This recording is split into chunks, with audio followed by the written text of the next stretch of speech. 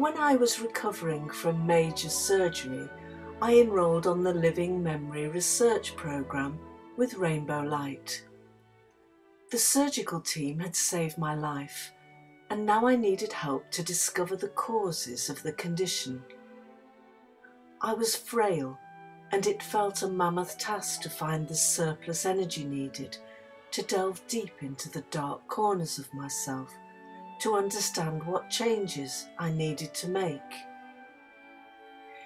Imagery and creativity played a big part in my recovery as I began to shift negative patterns and restore flow, knowing that it was my task to prevent the condition returning. Artwork helped me to make crucial changes in patterns of thought, feeling, and behaviour, and practicing the emerald alignment and meditation enabled me to work intuitively.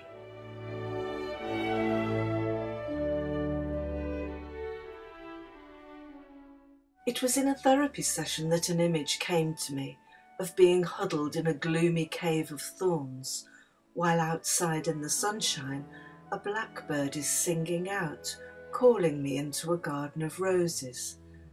I set out to recreate the scene and made a collage picture called Among Thorns.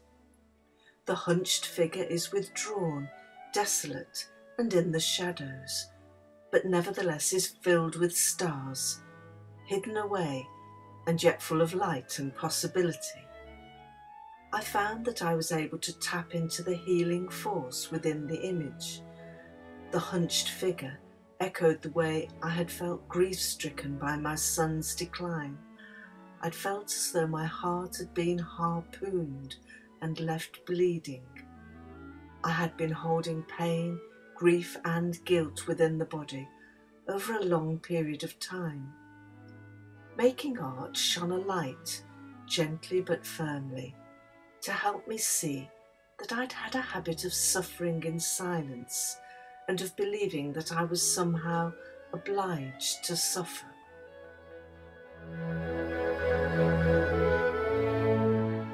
I began to understand that a part of me had got lost and had been following a path of thorns. I needed to gather the fragmented parts of myself together and determine instead to follow the path of roses. I saw that this choice of paths is presented to us constantly in life. These beautiful roses were sent to me when I was recovering from surgery. I had been left with a heart condition, and images of roses really helped me. I often imagined the sun rising at dawn within my heart and a rose gently opening there. I wrote of a woman making herself a hat out of rose petals, and I made pictures of her surrounded by bees, with birds and with a butterfly. In the process, I was emerging from exile in the cave, called towards the perfume of the roses and drawn to the sunlight in the garden.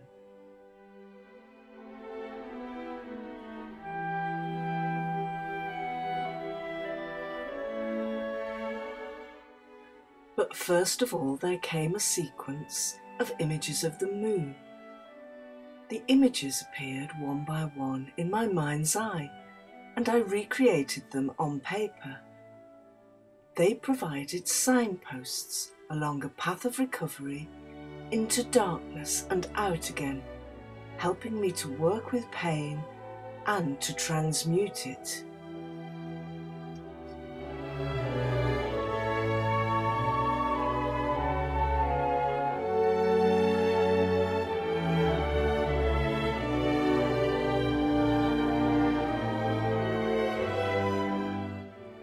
Looking back to childhood, I remembered that aged about 5, my 2 elder brothers had poisoned themselves by eating laburnum pods, mistaking them for peas. Everyone rushed to the hospital and I was put to bed by a neighbour. I woke in the night to find myself all alone in the house, and I was terrified. I locked myself in the bathroom and stared out of the window at the moon. In this photo of me aged 5, I am wearing a favourite red and white spotted bolero that my mother had made for me. It was over half a century later, when I found out about the flamenco dancer, that I connected this much-loved item of clothing with that past life memory. Then I saw that the dancer had been calling to me all my life. And I also saw that, in coming out of exile, I needed to rescue and retrieve an aspect of myself that had stayed behind on the moon. Making images of a woman sailing, calling, and waving to the moon helped me in the process of reintegration. Working on the pictures allowed me to untangle and to release. I could finally let go of the feeling of being all alone in the house.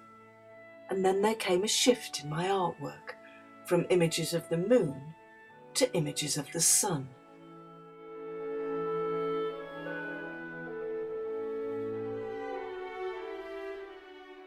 I know that art can help us to heal.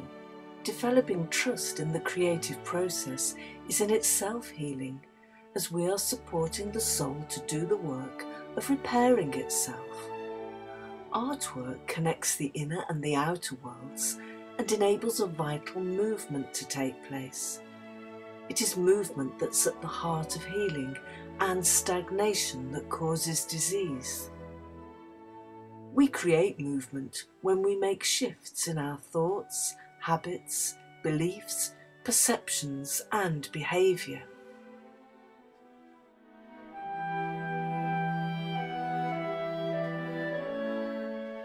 We need to keep strengthening our connection to higher consciousness and to transform the dense energy that is not helping us to grow. When we align and allow healing creativity to do its work, then a higher vibration can find ways to mend what is broken. I was enabled to work on images intuitively by practicing the emerald alignment and a simple method of meditation with colour breathing as taught by Rainbow Light Trust.